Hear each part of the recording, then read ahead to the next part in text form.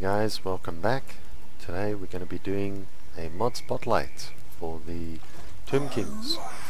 So we are not going to be doing turn by turn, we're not going to be having a look at how to conquer the map, but rather I've got 66 mods on. We're going to have a look through as many mods as we can over maybe 1 or 2 episodes, and we're going to start off with Spell Browser. So you'll have a look here, you've got a lot more stuff here. So one of them is the mod configuration tool, which will go into a bit of depth, but I just want to go over the Spell Browser. Now for those of you thinking, how on earth do I figure out what a spell does, how much damage it does, how effective it is? This is the tool for you. So for the Tomb Kings, I can go to Lord of Nehekara. I can select lore, spells or character specific, and then it will tell me. If I go to let's say the Incantation of Righteous Smiting, it will tell me the cost, how many turns or seconds before I can cast it again. It tells me the target, how does it work, what's my range. It tells you the cast time, it tells you the damage. So this is really nifty. So we'll have a look for one that actually does damage. So you can see here, causes damage, and it's 6 damage per 1 second to 18 entities. So it doesn't look like a lot, but when you're playing, you've got to remember a lot of your units only have probably a couple of hundred health. So that's something pretty nifty. So this is accurate for every team. So you can have a look, it shows you everything, shows you the effect.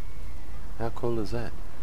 So you can do it for all the teams. So you can do it for Skaven, you can do it for even modded teams. So for example, Law of Metal, Law of Shadows, that's all units that we get from other mods, but the spell still looks the same. So you can have a look, how good is that? So we'll find one that is particularly easy. Where's the fire? There we go. Okay, so the fireballs, you can have a look, launches 30 projectiles, each dealing 48 magic damage, but they detonate for 90. So you can see that's how the spell looks. This is the turns, this is the timer, and you can toggle upgraded spell. So you can see it only gives you the one option. So if this had 3 levels, it would give you 1 or 3.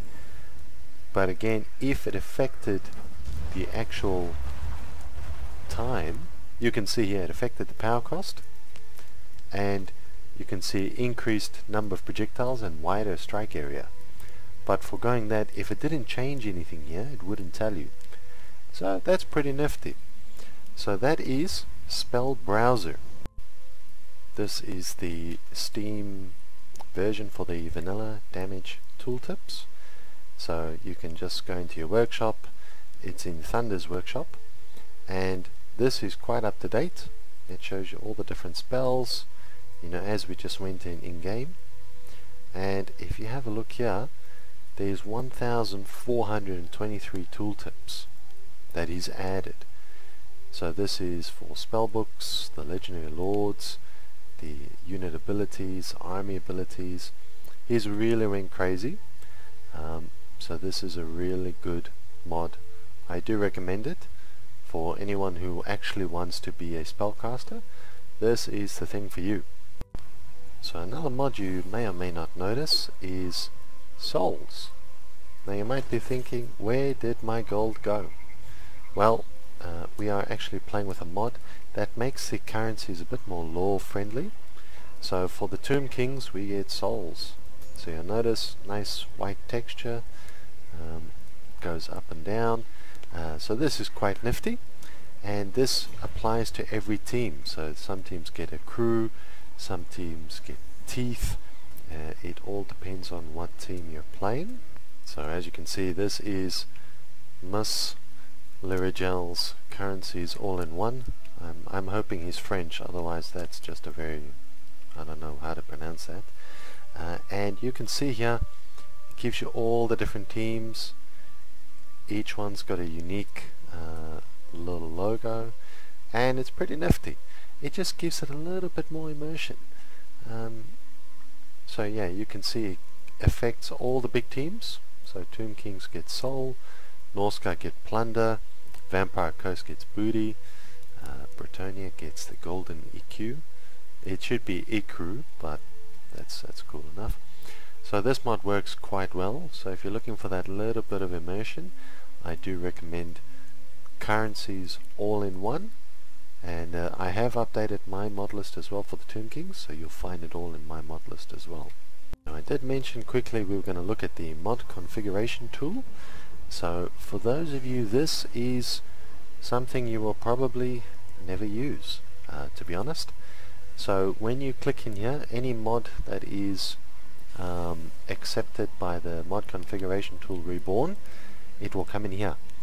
So here you can see you can enable script logging. You can open the file for the log and see what's going on in the Lua. So this is Lua script, just in case you were wondering. And you can see you've got the force configuration. You know, you've got the Tomb King restrictions. So it's very in depth. If you're thinking, you know, do I want a force confederation? If I click Tomb Kings, what will happen? So this will tell you. It disables law-based restrictions. So you can make or break the game. We've got the higher tier starting capitals. So for example, players, we will get a higher capital than the AI. So this is quite a nice little thing, and you'll notice there's no log file because it's not supported, and he just says, oh well. So for main factions, you can set what tier you want to start. For players, you can set your faction, and same for horde units, but you don't have to set it up. Mixu's legendary lords are here, but it's not currently working with this one. But again, you don't have to worry about it. It's working. Believe you me, it's working. Now, another nice one, if you guys are running on a huge screen like a 4K screen or something ridiculous, I do envy you, but you can actually adjust how your game looks. So if we were to, let's say, click here, you can change how big or small this looks. You can change how this looks, how all your little goodies look by going in here, and then you can adjust the recruitment UI scale. So you can make it bigger, you can make it smaller, you can go either way you want. You can also adjust the size of character skills, so actual in battle. You can, and it does say, listen, only do this if your horizontal resolution is above 1920. So 1920 is going this way, and 1082 is going this way, just so you know. So it's just one of those things. Now I do have one that is upgrade units. So for example, I could go to my Tomb Kings, upgrade my archers to their next level, and if we selected unit caps, then the game will enforce, let's just go to here, so you can see I've got 0 and 4. If I were to upgrade it and I didn't have the unit caps checked, I could end up with more than what I'm allowed. So you could break the game if you want to play it like that. It does really depend how you want to go about it. So using the cheat menu, I call it the cheat menu, we can add experience for our army. So we just click on the army, we go here, we say add AXP 7, we press OK, and now when you come back, they are unit rank 7. So what we can do, you notice there's a little star. This means they can be upgraded. So I can change my unit to skeleton warriors. I can change them to tomb guards with halberds, which costs a bit more, by the way, or I can upgrade them using my canopic jars. Now you want to be careful when you upgrade it. if this doesn't fit, it will throw it away. So you want to upgrade it first to Tomb King Hull Guards, and there they are. Now you can upgrade them further, so if he's rank 5 you can go again, and you'll notice he's got 36. Watch what happens if I go again. So add AXP 7, press this, refresh it. Now if you do it again, he's got 10. So he's going to keep losing stuff until, you know, he gets to about 1. Then, you know, you've only got 1 unit in the squad. So there's quite a number of units that this works on. So we can change it between halberds and just standard sword infantry. We can change these to skeleton wiring. So again, this is the same thing, where instead of having a shield, you can go to spearmen. These guys, Nehikaria warriors, can go to tomb guards. So same as these guys. Now not every unit can do it, but there is some teams that have better capabilities on that one. So it looks a little bit deceiving, but this is the upgrade units mod for pretty much any race. It doesn't have every single unit covered, but there is alternatives to it. So you can see, we'll zoom in, and this is what the upgrade icon looks like.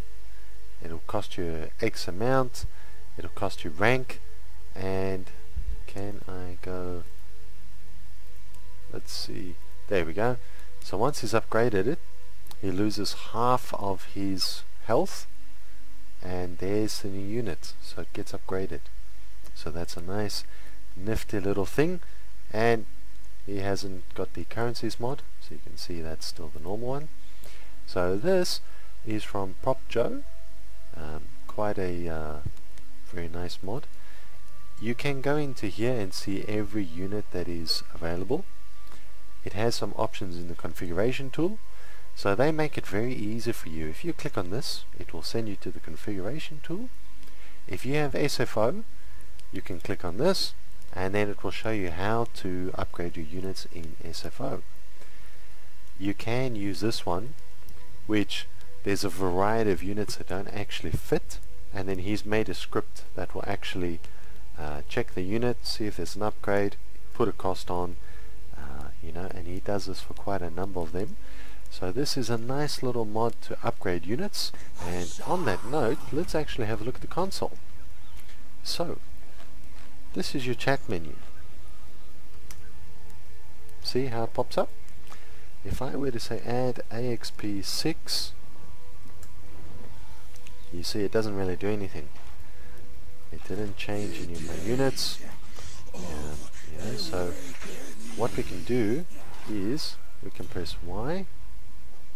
We can go here and say add XP 31,000.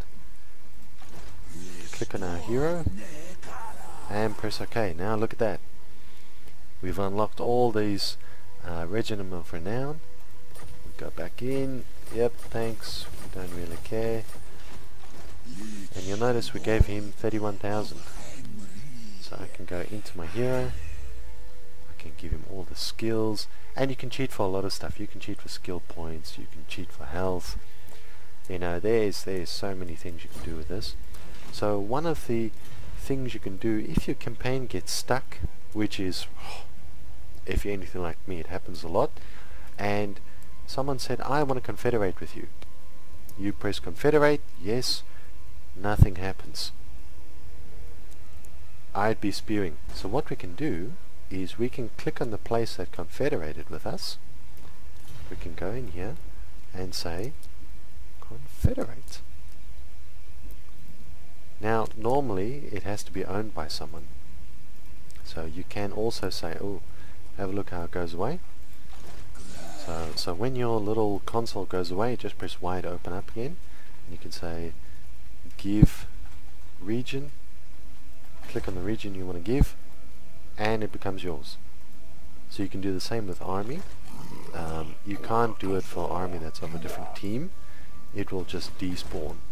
So now you can have the place, and let's say he had 30,000 gold. You know he's got lots of money. He confederates, you do the cheat to give yourself his region, but you lost all the money. Oh no. So you can say give gold 31,000, and we've given ourselves 31,000 soul. So remember that soul is the same thing as gold, so it's just changing it. So this is the console mod.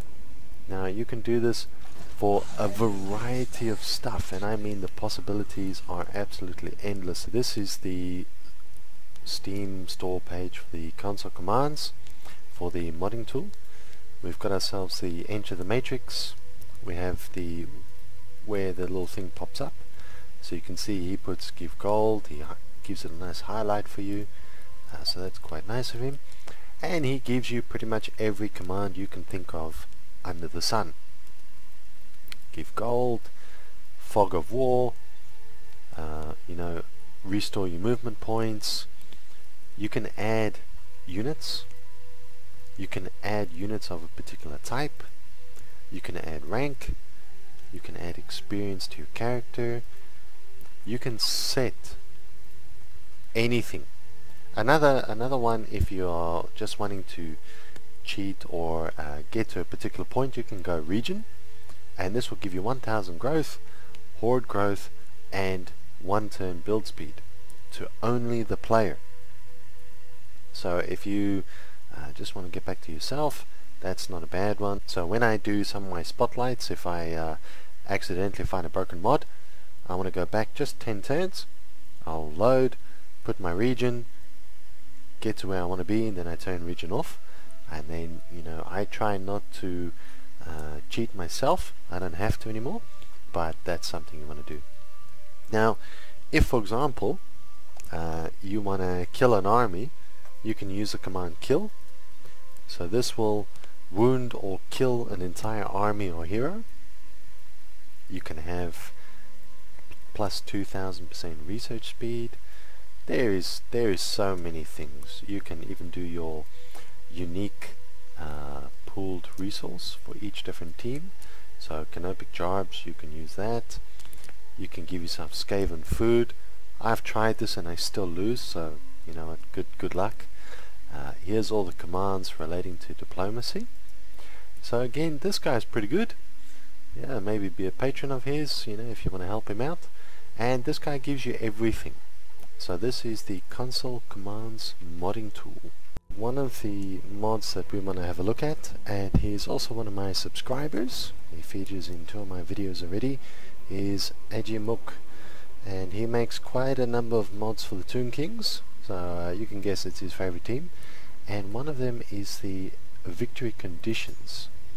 So he makes a lot of changes to the short and long term conditions. So he's custom built these things, and there's 4 mods that you have to download to make the victory conditions for the Tomb Kings work, which we'll have a look into. So as you can see, this is the submod for the Tomb Kings Extended. So what you'll need is you'll need the Tomb Kings Extended, the original mod. You need Mixu's Unlocker. If you don't have it, I don't know what you're playing with, but please use Mixu's Unlocker. You need the Victory Conditions Overhaul 2 framework. So this is just the framework, it doesn't add anything. The modders actually use it to make new content. Then you need the main mod. So this, as you can see here, it changes the victory conditions and the chapter objectives. So it's quite a nice little mod. Now you can see Ajimuk, he makes quite a number of mods, you know, and he's got quite a number of mod packs. So we'll just have a look at his original mod. You can see this mod, it changes all the teams. So he adds new mechanics, he really goes through the unique skills. So you'll notice, let me just go back to my game, where if I go on my hero, come here hero, I'll right click on him. No, I don't want to right click, I'll go here. You can have a look at the skills. So a lot of these skills has been reworked, including these by Ajimuk. So you've got to give him big credit if you are playing with his mods. He makes the team a heck of a lot better. So as you can see, this is Ajimuk's workshop. So if you like a mod author and he makes a lot of things for your favorite team, you can simply go onto one of his mods and then you can click on here, you can go to here, or you can go to his workshop, and this will show you all of his items he's created. So you know, you've got the Tomb Kings extended, so Javelin Nehekara, you know, you've got Eternal Slaves, his extended VFX, it gives you things for the Amazons, his Royal Barks, you know, he's got the victory conditions and the extended. So this is the big mod. So whenever you're in doubt what mods fit with something, it's always a good idea, check the workshop page of your favorite developer, and then you can see what fits. And if your developer's actually alright, you'll see here they give you so much detail and attention, you know, for who makes what, who they're thanking, overviews of the mods. They go really crazy, so you can spend hours overlooking these sort of things, but this is the ideal way you want to have a look at the mod you select. If it's the nice units you want, the added conditions, then you go download it and you have a play with it. So this is another nice mod I've been playing with, which is the Tomb Kings stats overhaul plus the tireless Tomb Kings. Depending on the load order, you know, some will override others, so you just got to be careful of that sort of thing. But what this does is actually change the Tomb Kings to match the lore, so they get tireless and unbreaking and a little bit of overhaul. So you know, there's a whole variety of things you can have a look through, and it gives, oh wow, 1,010,000 screenshots, which is quite nice. So he shows you the unbreakable, he shows you the perfect vigor, and all he says in this is they don't suffer fatigue because they're undead. How can you suffer fatigue if you got no, you know, it's not very lore friendly. So this is quite a nice one to work with if you are playing the Tomb Kings. Now there is another two mods that I want to just quickly show you guys about, which work quite well together. Is the Regiment of Renowns can gain experience mod. So if you have expanded Regiment of Renown, so you can see I've got that. So we've got, you know, our normal ones, the quest one, and then these ones. What you can do as well, some of them come ranked 9, which is great, but others do not, and you'll notice some of them cannot gain experience. So one of the mods that we have, if I hover over this unit, they can actually gain experience, so they can become rank 9. So this makes your units come late game a bit more useful, and you can see this is sort of what we were talking about. So he adds this XP bar, that's all he does here. So it's just a quality of life mod. He just enables the XP for the Regiment of Renowns. So this is quite a nice little thing. He shows you, you know, bits and pieces, compatibility, and of course, do yourself a favor, use Cadron's Mod Manager. He even makes it nice and colorful for you. So this is why we make these sort of videos, so that you can understand why the mod developers demand or give you at least a chance to say, look, do yourself a favor, use this, or you're making life hard for yourself. So just in case you were wondering where we get all these delightfully fantastic and epic Regiment of Renowned units, we get them all from a compilations mod pack. I don't use the compilation just because if you do subscribe to it, all the teams have access to these units. So if I'm only playing the Tomb Kings, I just want myself to have them, as I do play the campaign with a bit of difficulty from all the mods. So it's hard enough without giving the AI, you know, access to some ridiculously, you know, tomb scorpions, or, you know, even necrophants or something like that. So I'll just show you the compilation. So this is the compilation, and it's updated for Warden and the Paunch. You don't have to worry if it's not. You can always check to see if it's broken, but 99% of the time it'll work. So this is the Regiments of Renowned compilation. Now you can see all the guys that are, you know, doing all this together. And Hate Criminal, he's the one that does quite a bit for the Tomb Kings. So you can have a look at it. They show you all the things: Vampire Counts, Beastmen, Warriors of Chaos. They go through all of that things. And if we go, now you can see his other Regiment of Renowns here. He's got a whole series. So if we were to press back, now this is for the Tomb Kings. Now you can see this is included in the compilation. It shows you what they've added, gives you a bit of lore. You know, it's quite nice. It gives you a nice little thing. And in Cadron's Mod Manager, it gives you the similar symbol, so it will show you. You know, this is for the Tomb Kings. Makes it nice and simple for you, because you don't want to have to go and dig through and say, oh, what's this for? They always give you as much hints as possible on how to do certain things, or even what it is.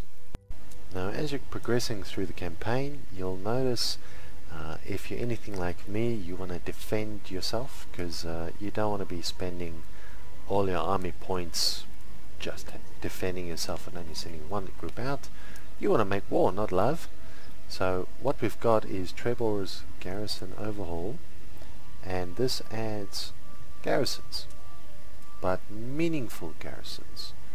So you can see here it adds archers, spearmen, gives public order, gives experience, but it has a maintenance cost. So be careful when you're doing these sort of things, but you'll see it gives you access to special abilities, it adds walls. It's a pretty good thing. So they are a little bit dear, but it is very well worth it to play with Trebor's Garrison Overhaul. I have been playing with a couple of them, but I think this is the best one so far that I've been working. So you can see here's Trebor's Garrison Overhaul. Now in my old pack I was playing with this. I've now moved over to Zorba's Greater Garrisons, and again, if you want to see what is in there, you just say open via Steam and it will show you a very nice, delightful what goes on. So it shows you, you know, you've got a bit of extra units. Now it gives walls, bit of heroes, you know, so that's quite nice. And if we go to Trebor's, I'll let it load, he gives you a lot of stats as well, and yeah, he just upgrades the garrison size effectively. So it just depends who or what you like playing with, but I like Zorba's, which is pretty good for now. So guys, when you are playing with mods, we're just going to do a quick once over on how to play with mods. If you decide you like having buildings like, you know, Zorba's garrisons, additional units, so acolytes of Petra, Colossus, and you can tell they're modded units because it doesn't come up with a little page thing. If you decide you like that sort of thing, you can simply go to your Steam, go to your Total War Warhammer 2, go to your workshop. Now you can go most popular or most subscribed, and you can just pick a time on things, and you can select what mods you want. So if you want the UI modding framework, you click on it, you go subscribe, and if you like them, you love them, give them a thumbs up and a favorite. And once it's downloaded, you want to get yourself Cadron's Mod Manager. Remember, version 1.8.10 is the latest. It will automatically find your mods, it will automatically put them in a default profile, and you can see I've got a heck of a lot of profiles here. Now I can toggle all or toggle none, and you are left with, you start with this. So what you want to do is go to your launcher for your actual game, disable the mods, you come in here as Mr. Cadron said, look over here, this nice big section here, make sure it's disabled in the CA mod manager before you press launch here. So if you decide you want to play the Tomb Kings, you just go, okay, I've got to rename it. Now it pops up here. So you've selected all your mods, you're going to play your game. You have to sort by file name. So you click sort once.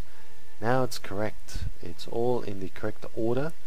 So these are top priority, mid priority, and then normal priorities. So this is quite nice. You've decided you've got 65 mods. You're good to go, but you're worried what happens if it's orange. Now it says out of date, but they still work. Now I'll show you some of them that still work. Whereas no extra upkeep still works. It just depends how much they change the game code. So for me, I have not had one break. I did have some initially on my first Tomb Kings, but as you find them, it's easy to diagnose. You can simply search the discussion and you can find that sort of thing. So you want to play your Tomb Kings. You press launch, you go to your game, and it's just a case of playing your team. There's nothing to it. If it adds an extra lord, so we'll just go back to the main menu, you will find them on the main menu. And if that extra lord requires Mixu's Unlocker, or whichever one it is, you can easily tell it is an extended lord, because most of the time they do not have an animated GIF. So this is an extended lord, same with this guy, same with this guy. So here's 3 extras. Now depending on who makes them and how good they are, it's very well balanced. So this guy gives you extra income from mines, weapon strength for all types of Nerikara, and it's really good. So you can see here, this one's busted. He's not an extended lord, but at the same time I don't have the chaos, so he's simply just an extended unit. Same with these two. So it's always a good idea when you play with mods, go slow, go steady, just add a couple, test, see if they work, add a couple, test, see if they work. So just on that note, if you add a new mod while you've got Cadrians open, it will not automatically update. So when you add a mod, you want the building progression icons, you subscribe, but you've got Cadrians open, it will not pop up.